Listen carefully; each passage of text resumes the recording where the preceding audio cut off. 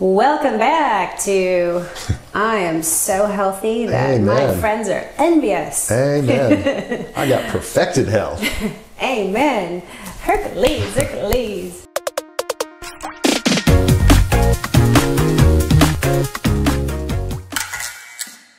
We are part 2 of how to have perfect health, how to have good health. Amen. Healthy diet and exercise and sleep, and how do you do that, and how do you get your mind in a frame that these things just effortlessly happen in your life?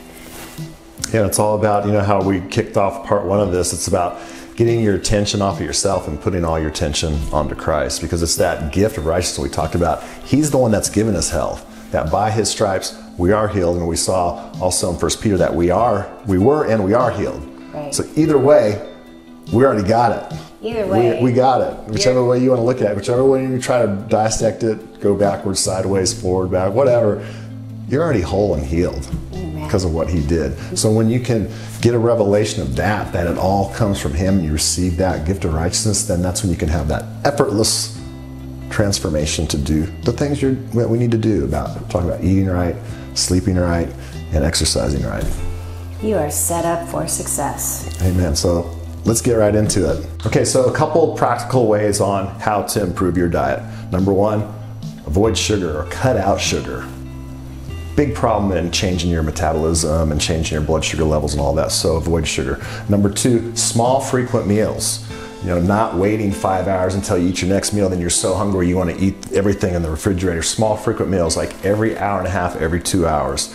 Next one is increasing liquid meals or meal substitutes, like smoothies, protein bars, that type of thing. Snacks in between your meals, because they're easy, they're quick, and that's one reason why people won't eat correctly and stay on a regimen where they're eating a couple hours, because I don't have the time, or I don't have the ability. I go to work at 8, I don't have time to noon. So in the middle of that, you can drink a protein drink out of a box that you put in the refrigerator. You can eat a bar, whatever it may be. There's substitutes out there that will really help you. So moving on to the next one, read Habakkuk 2:2 for us. Habakkuk 2:2. Write the vision and make it plain on tablets, that he may run who reads it. So writing down a diet plan, writing down an exercise plan, Habakkuk says right there, write it down. Right. So that's why it's important. You say, how do I do this? How do I make my schedule, whatever? Write it down and then make adjustments for it. I would start, the first thing I would write down is, I am lean, I am perfected in my health. Christ died for my... Well, that's a great way to change your mind, and we just did declarations on that. So you can go back to our YouTube teaching. There's one on good health. If it's exactly what it talks about, is those things. So now let's move on to exercise. Go ahead and read 1 Timothy 4:8 for us. I'd say you got this down. 1 Timothy 4:8, Amplified. For physical training is of some value, but godliness, spiritual training, is of value in everything and in every way, since it holds promise for the present life and for the life to come. Okay, so what's great about this is it says that physical training is of some value. It doesn't say of no value, right? It says of some value. But what's most important? The spiritual training. So and that's what we started off with here. Let's put the foundation on this, that your health, everything you have comes through Christ. That's the spiritual foundation. That's more important than believing in all these things. So that's what we did. But physical training does have some value. So you should do something. If it has value to it, you should incorporate it into your life. Exercise. So exercise helps to do a number of things. Number 1, it helps to improve your sleep. It's going to help you fall asleep quicker. Let me tell you what, the days that I work out hard and have a busy day, it's like you lay down, you're tired. If you don't, it's like you seem like you've got this extra energy, whatever. So it's going to improve your sleep. So if you're having sleeping problems and you're not exercising, or incorporate exercise. Number 2, it helps eliminate stress. Helps produce endorphins and different chemicals and things that are going to help you to reduce it from a chemical perspective in your body. But it's also just a time that you can unplug from everything. You can listen to a teaching. Like every single time that I'm in our gym, I'm watching teachings. So not only am I working on my physical tent, I'm working on my spirituality too. So I'm double hitting it. I'm multitasking. So you can do the same thing. But it's going to help you to unplug from the world, and then if you can do that and then be working physically and then doing all the things that's going to be the chemical changes in your body, then you're going to help to eliminate stress. Number 3 is that it helps to maintain our balanced weight or our ideal weight. It's going to help because it's going to burn more calories. You know, people say, what's the secret to losing weight? There's no secret. Eat less, exercise more. It's a number game. It's a caloric value. It's like burn more calories than you're sticking in your pie hole. Period. That's it. That's the secret. Yeah, but people want, what about that special pill? What about that special diet? Oh, the first secret is see yourself lean, see yourself healthy, see yourself as Christ made you to be, and then effortlessly you will implement all these things to then be the ideal weight and character that you imagine yourself to be. So just remember too that, you know, being overweight can lead to all other types of physical problems, COPD, heart problems, diabetes, all these other type of things, and they typically stem, or the root of those is being overweight. You know, the whole thing in COVID, they said that people who had these underlying symptoms were more vulnerable to catch it. But where did the root of that come from? Being overweight. So a lot of times when people can control the weight, then COPD isn't really an issue because their bodies aren't working as hard to try to breathe because they don't have all the extra weight. Diabetes, they get their diet cleaned up, the diabetes goes away, so that can solve a lot of things. Even aches and pains like in your body, sometimes if you're carrying too much weight, like your knee will give out, or your whatever, your leg or your arm or something will, anyway, that's another issue. Yeah, it's a very good friend of mine who has gone back and forth from gaining weight and losing weight, and he hikes mountains, like 8-10 mile hikes when he starts to get into losing it. And he's gone from like 240 to 210. And he's like, man, when I get to 210, I can really fly up that mountain. I was like, just think if you take a 30 or 40 pound weight, you know, like a weight you're gonna put on a barbell or something, you know, put that in a backpack and carry it around. And then take the backpack off and see the difference. That's what it's like carrying 40 pounds of extra weight or whatever it may be. Yeah. Even 10 pounds. I mean, we walked into the grocery store last few days because we were doing some work, having some work done on our house. It's like, when you're just carrying a few bags of groceries after a mile, you're like, oh, you know? So think about just how those little groceries are that's a good when you put all that weight on your body, whether it's, you know, on your back or in the front of you or wherever it is. You got a big tummy out here and you're hanging over and it's pulling on your back and everything else. Like, good night. Yeah. You know? So good. Okay, moving on. Number 3, good sleep. Go ahead and read Proverbs 3:24. Proverbs 3:24, New King James Version. When you lie down, you will not be afraid. When you lie down, your sleep will be sweet. Okay, so that word sweet in Hebrew means pleasant. So you have a promise from the Word of God that your sleep will be sweet. Your sleep will be pleasant. It's not a promise from the pharmaceutical company. It's not a promise from any of the other things that it may be. It's a promise from God that you're going to have sweet sleep. So one thing I declare every single night, thank you, Lord, that I have sweet sleep.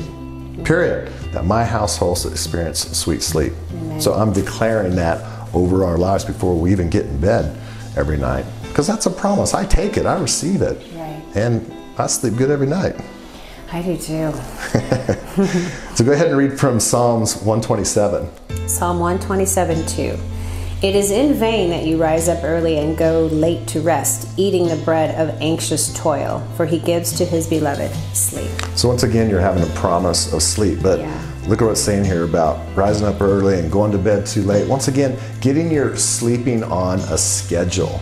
So like if you're staying up until 2 o'clock in the morning, it's gonna be hard to get up at 5 in the morning. Be productive. So sometimes we're going to have to make an adjustment in our schedule, and you can actually train your sleeping patterns just like you can your eating patterns the same way. So it might take some adjustment to be able to do that, but it can be done. So, you know, it's a part of almost training, just like you are training your physical body, you know, in the gym or whatever it is. You can train yourself to sleep just like you can train yourself to eat right. And wake up. You can set your own internal alarm clock, so every morning you're waking up at the same time.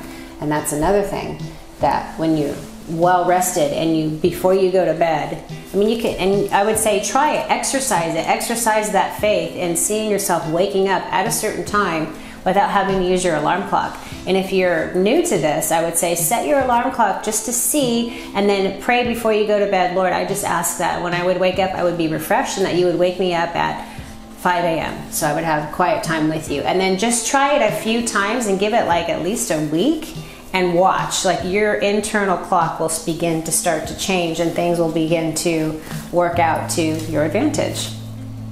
I haven't used alarm clock in 20 years probably. We get up anywhere from 3 to 5 every day, and if I am traveling, I got to catch a flight, I do exactly what you say. Lord, I need to get up at this time, whatever, and it'll wake me up.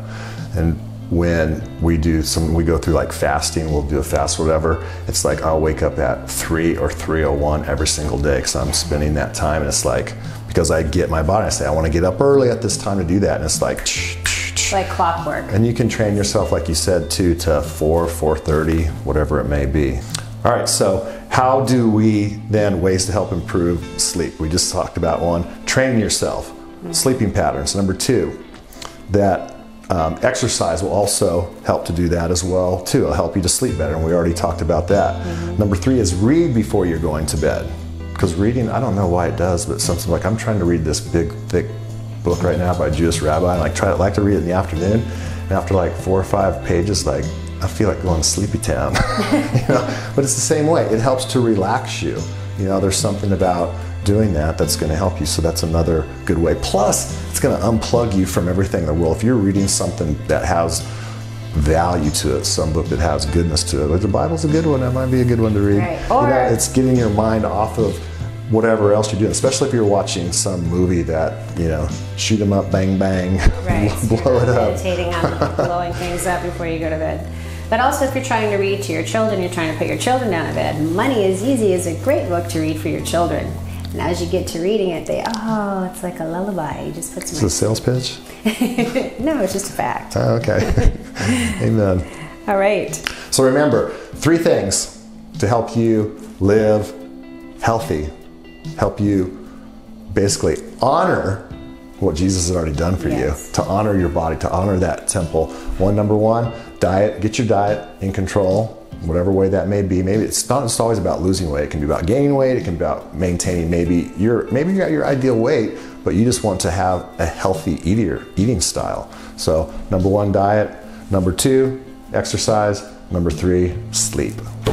Do those 3 things, do the different types of things we do, and remember to keep your attention on Christ. Christ is the one that's giving you your health. He's the one that's giving you your riches. He's the one that's giving you your protection. He's the one that's giving you your peace, everything. Keep your attention on Him. Receive the gift of righteousness through Him, and that will allow you to do all of these things effortlessly. Amen. Woo! Isn't it nice when you just take it all off yourself and you just focus on Christ and just receive? So I say it's the gift of righteousness. It's a gift. What do you do at the gift? Well, I say, here's this gift for you, honey. What do you do? Thank you. Put your hands out and take it, right? You just take it. Easy peasy, chicken greasy. I'm not going to give my water. It's a gift. Yes. Receive the gift that Jesus gave you, the abundant life. Until next time. Receive. Receive. Peace.